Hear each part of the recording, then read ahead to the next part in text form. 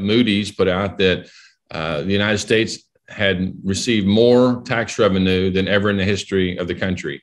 I just saw an article last week that said we are $1 trillion higher in revenue today than we were just some 3 years ago.